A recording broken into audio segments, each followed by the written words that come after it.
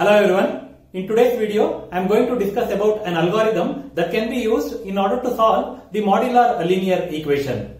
Assume that if there is a modular linear equation of the form Ax congruent to B mod n, where A and n are greater than 0, then we can solve this particular modular linear equation with the help of the extended Euclid's algorithm that we have discussed in the previous video.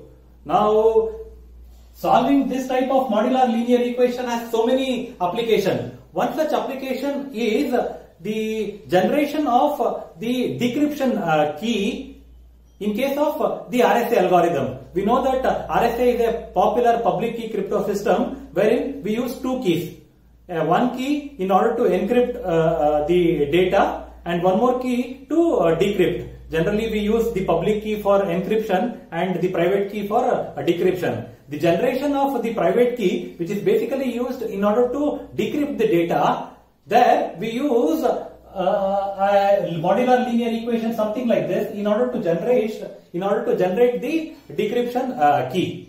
Now, what do you mean by this linear equation? In the sense, assume that there is a modular linear equation denoted with 12x equivalent or congruent to 6 mod 15. Now, in this case, what is the value of A? A value is 12, B value is 6 and N value is 15. Now, what we are supposed to find is, we are supposed to find the value of x. We need to find the value of x such that when we multiplied that value of x with 12 and when performed a mod operation on 15, it should result in 6. In the sense, I should find 12x, I should find the value of x such that when 12 multiplied by x performed a mod operation on 15, it should result in 6. It should result in 6. Now, one such value is x is equal to, if I have x is equal to 3. Now, what is 12 into 3? 12 into 3 is 36. So, 36 mod 15.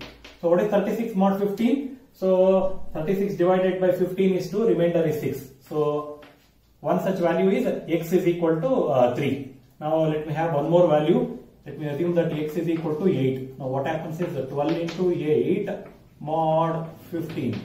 12 8s are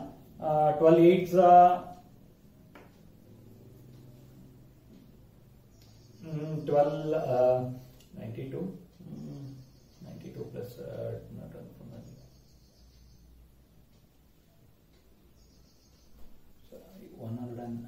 120, 108, 96. This is 96 mod 15.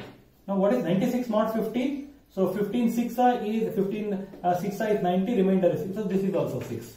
So, this is also 6. So, one value of x is 3 and the other value of x is equal to 8 for this particular equation. Now, we will see how to solve this and how to get the value of x with the help of the extended Euclid's algorithm. Now, initially we use the extended Euclid's algorithm and then we extend that algorithm to find the value of x. Now, this is the objective of this particular video. In the sense, we are going to discuss about an algorithm that can be used in order to solve the modular linear equation. Now, first we'll see the algorithm and then we'll trace that particular algorithm for a particular input. Then let me have the same input, we'll trace the algorithm for this particular input. This is the algorithm that we can use in order to solve the modular linear equation.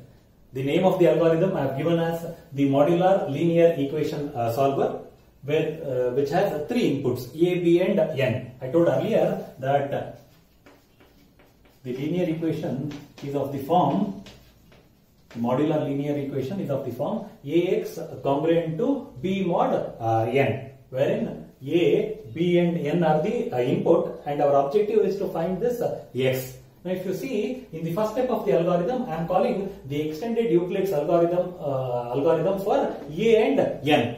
Let me take an example as we discussed earlier. Let me take this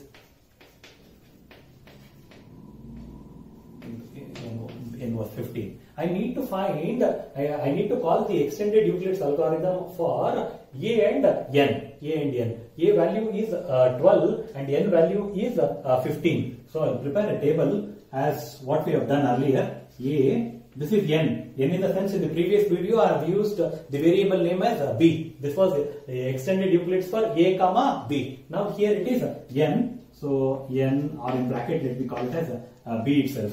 And what was the third column? Third column was A divided by, that is floor of A divided by B. A divided by B, or maybe in this case N. Let's not confuse with N. Let me call it as B itself.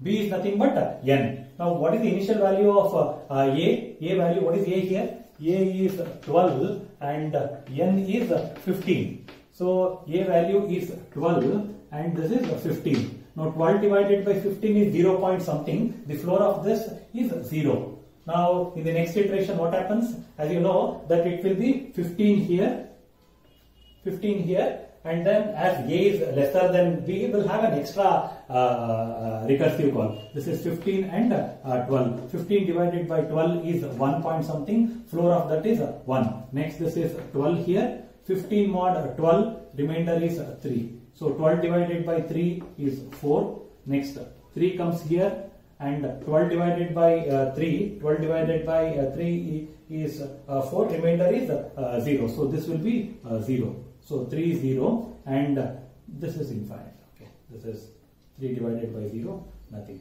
So this were, now what is the value of D? D value was 3. Now what we did in case of the extended Euclid's algorithm, we calculated the value of x and y.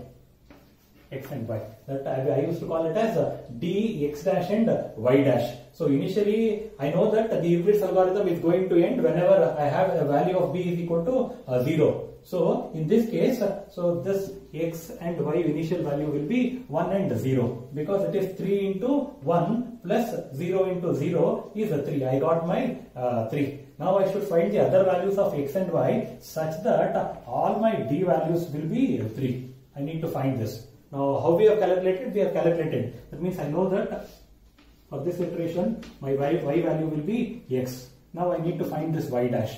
Now how to find this y dash? Y dash is equal to, if you remember, y dash is equal to x dash minus a divided by b into y dash. So what is x dash? X dash is this value 1. 1 minus a divided by b. A divided by b is 4. 4 into 0. So 1 minus 0 is 1. So this was 1. Now this y will be the value of x for the next iteration. Now what about this y? This y is, I'll call it as y dash. So this is x dash minus a divided by b into y dash. What is x dash? This is 0. 0 minus a divided by b is 1. 1 into 1. So 0 minus 1 is minus 1. This I got it as minus 1. Now go for this step. So this is minus 1. So y dash is equal to x dash minus a divided by b into y dash. So what is x dash? X dash is 1. 1 minus a divided by b is 0. 0 into the y dash is minus 1. So this is once again 1. Now please check whether I get a value of 3 in all this 3 iteration. So it is 12 into 0 plus 1 into 3 is 3. Fine. Next 12 into 1, sorry 15 into 1 is 15. 15 minus 1 into 12 is 15 minus 12 is 3 once again. Now coming to this case, so this is 12 into minus 1 is minus 12. Minus 12, 15 into 1 plus 15. Plus 15 minus 12 is 3. Now this was the extended Euclid's algorithm. Until here it is fine now. Now we have calculated the values of all x and y such that when I perform the operation, d is equal to ax plus by. Here b is nothing but n. N by, I got my value as d. Now once this is done, I should go for the next step. Next step states that if d divides b. Now what is the value of d? D is 3 and what is my b? So I got my d value as 3 and b value as 6. Now when I write the statements, it says that means The meaning of this is D divides B. Now whether 6 is divisible by 3, I should, okay, please read it in the reverse fashion. It says that the D divides B. That means is 6 divisible by 3? Yes.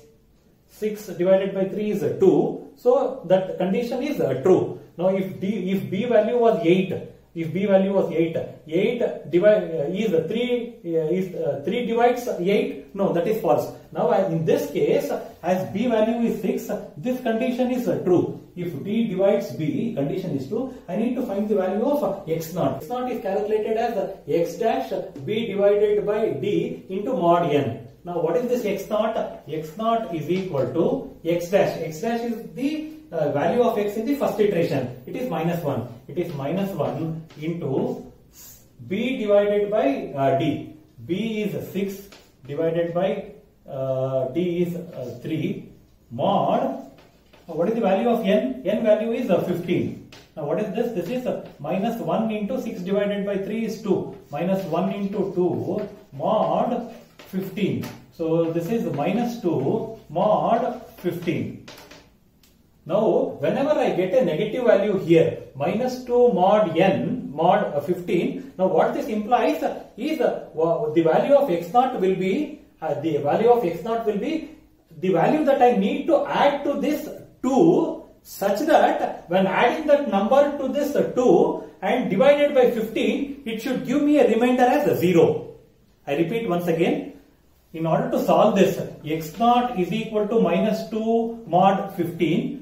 To find this value of x0, I need to add a value to this 2. Please note that it is not -2. I need a value to be added to this 2 such that when I divide their summation with 15, I should get the remainder as 0. Now I know that the value that I need to add to this 2 is 13. 13 plus 2 is 15. 15 mod 15 is 0. Hence, this x0 value is 13. X0 value is 13. Now I got this x0. Now from this x0, I can find the other values of x. So for I is equal to 0 to d minus 1. Now what is the value of d? D value is 3. So how many iterations I will have? I will have 3 iterations. That is I is equal to 0 as first iteration. I is equal to 1 the second iteration. I is equal to 2 the next iteration. In each of these iteration I can find the value of x. Now how to find the value of x? X can be calculated as x0. So what is x0 here? So in this iteration the value of x will be is equal to 13 plus I. I is, what is I? I value is 0. 0 multiplied by whole thing, n divided. That means 0 multiplied by n is 15. 15 by 3 mod 15.